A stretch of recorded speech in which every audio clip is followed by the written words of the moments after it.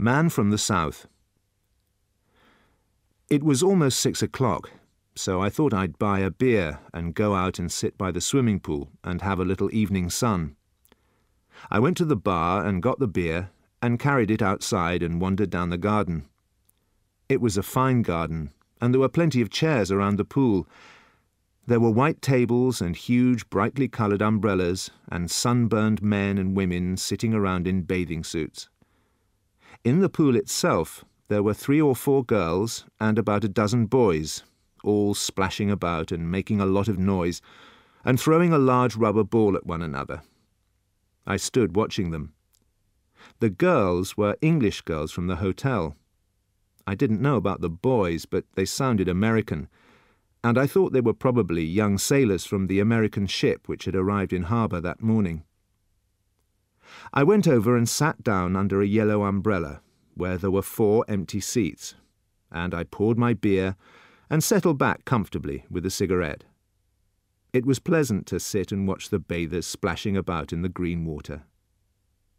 The American sailors were getting on nicely with the English girls. They'd reached the point where they were diving under the water and pulling the girls up by their legs. Just then I noticed a small old man walking quickly around the edge of the pool. He was beautifully dressed in a white suit and a cream-coloured hat, and as he walked he was looking at the people and the chairs. He stopped beside me and smiled. I smiled back. "Excuse me, please, but may I sit here?" "Certainly," I said. "Go ahead." He inspected the back of the chair for safety. Then he sat down and crossed his legs. "A fine evening," he said. "They are all fine evenings here in Jamaica." I couldn't tell if his accent was Italian or Spanish, but I felt sure he was some sort of a South American. He was old, too, when you looked at him closely. Probably around 68 or 70. "Yes," I said. "It's wonderful here, isn't it?" "And who are all these? These are not hotel people." He was pointing at the bathers in the pool. "I think they're American sailors," I told him. "Of course they are Americans. Who else in the world is going to make as much noise as that? You are not American, no?" "No," I said, "I am not." Suddenly one of the young sailors was standing in front of us. He was still wet from the pool, and one of the English girls was standing there with him. "Are these chairs free?" he said. "Yes," I answered. "Mind if I sit down?" "Go ahead." "Thanks," he said. He had a towel in his hand, and when he sat down he unrolled it and produced a packet of cigarettes and a lighter. He offered the cigarettes to the girl, but she refused. Then he offered them to me, and I took one. The old man said, "Thank you, no, but I think I will have a cigar." He took a cigar out of his pocket. Then he produced a knife and cut the end off it. "Here, let me give you a light."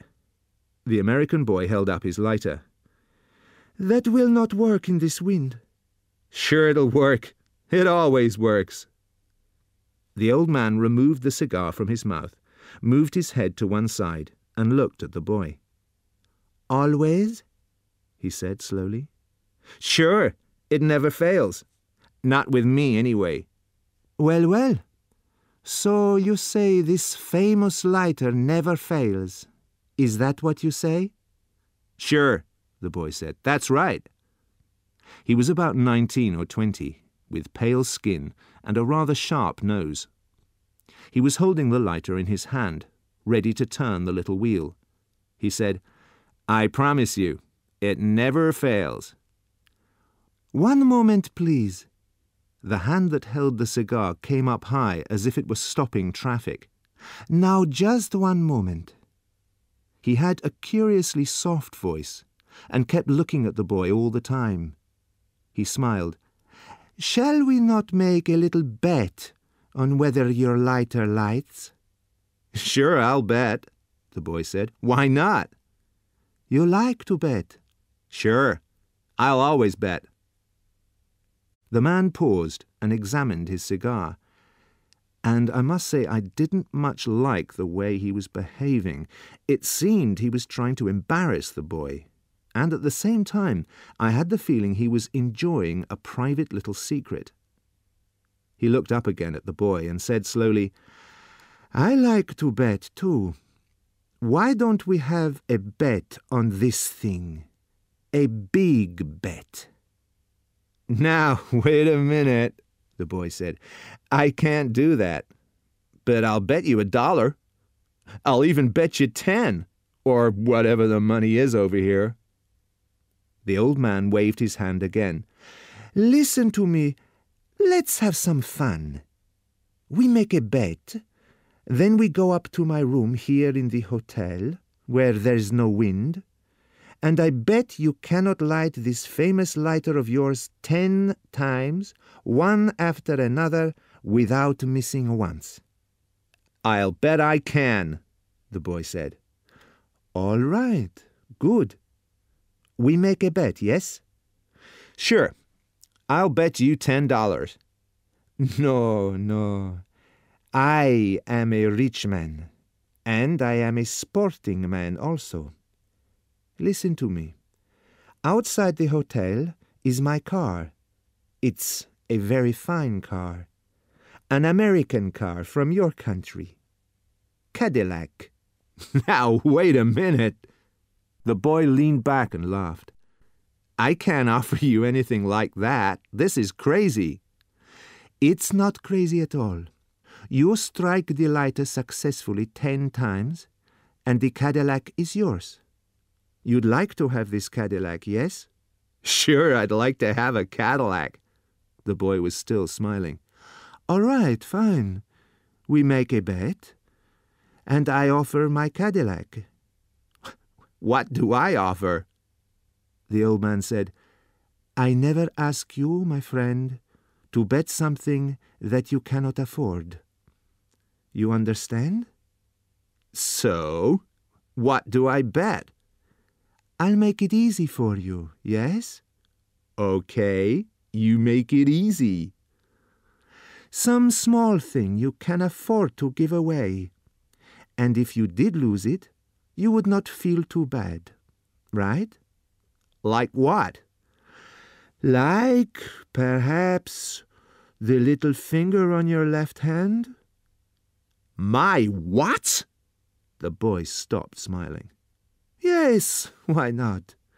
You win, you take the car. You lose, I take the finger." I don't understand. How do you mean, you take the finger?" "I chop it off." "That's crazy.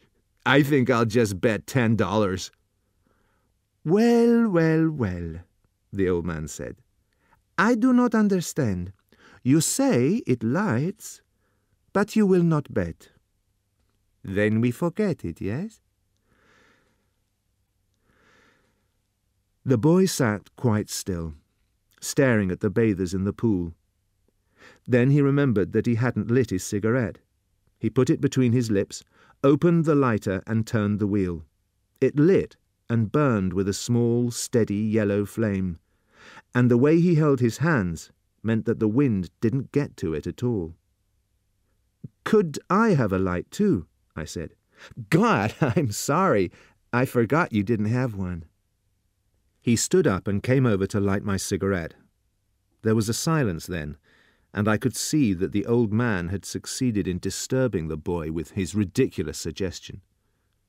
He was sitting there very still, obviously tense.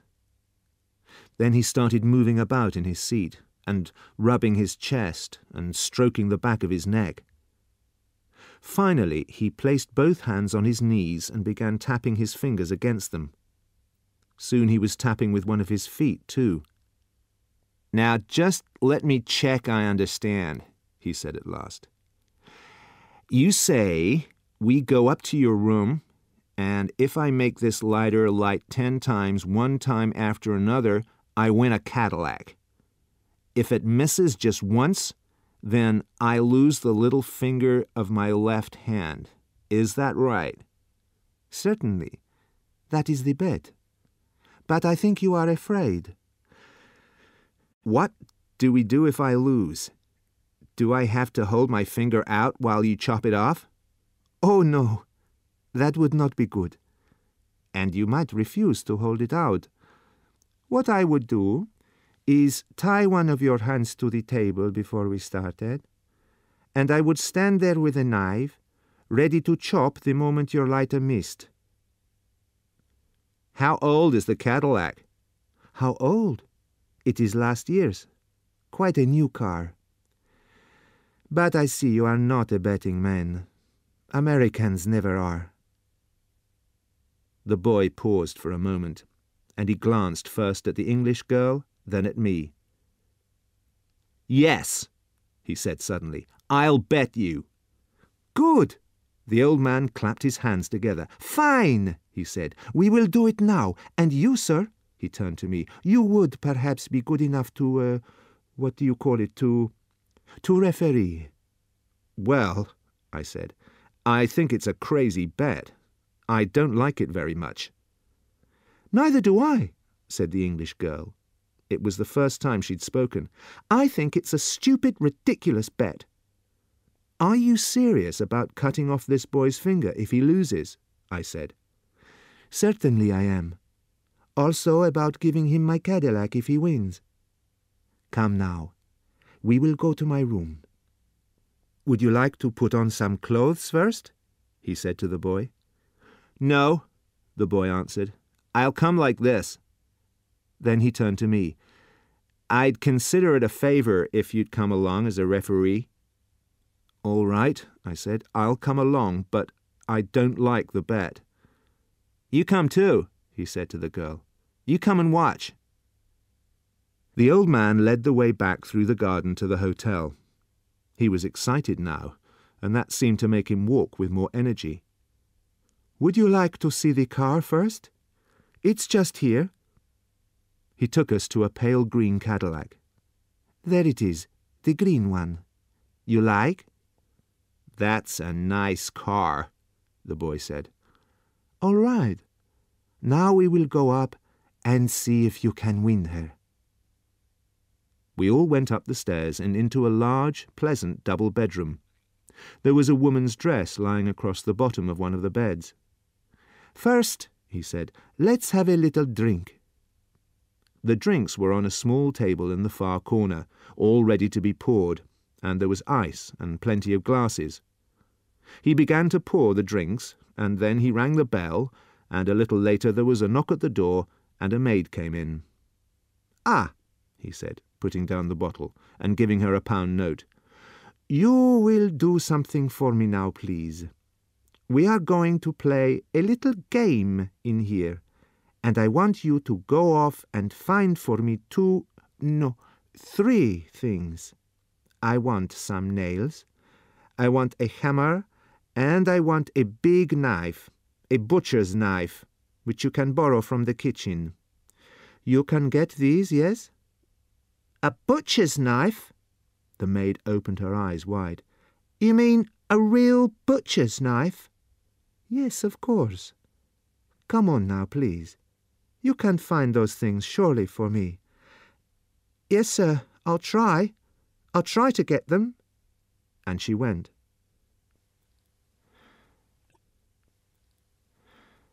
The old man handed round the drinks. We stood there drinking.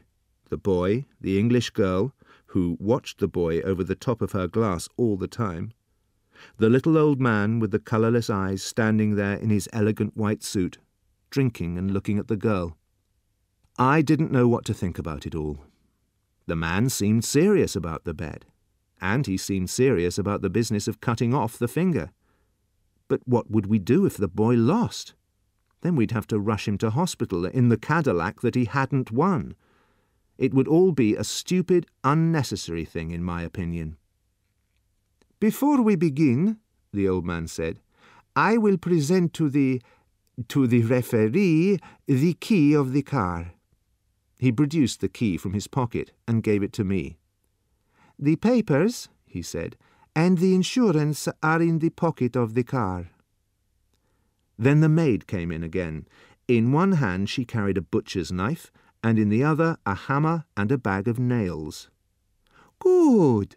You got them all. Thank you, thank you. Now you can go. He waited until she had gone. Then he put the things on one of the beds and said, Now we will prepare ourselves, yes? The old man moved the little hotel writing desk away from the wall and removed the writing things. And now, he said, a chair. He picked up a chair and placed it beside the table. And now the nails. I must put in the nails. He fetched the nails and began to hammer them into the top of the table. We stood there, the boy, the girl, and I, watching the man at work. We watched him hammer 2 nails into the table, about 15 centimetres apart, allowing a small part of each one to stick up. Then he tested that they were firm with his fingers. Anyone would think that he had done this before, I told myself. He never hesitated. Table, nails, hammer, knife. He knows exactly what he needs and how to arrange it. And now, he said, all we want is some string. He found some string. All right. At last we are ready. Will you please sit here at the table? He said to the boy. The boy sat down. Now place the left hand between these 2 nails. The nails are only so that I can tie your hand in place. All right, good. Now I tie your hand securely to the table. Like that. He tied the string around the boy's wrist, then several times around the wide part of the hand. Then he tied it tightly to the nails. When he finished, it was impossible for the boy to pull his hand away, but he could move his fingers. Now, please, make a fist, all except for the little finger. You must leave the little finger sticking out, lying on the table. Excellent, excellent. Now we are ready. With your right hand, you light the lighter. But one moment, please. He hurried over to the bed and picked up the knife.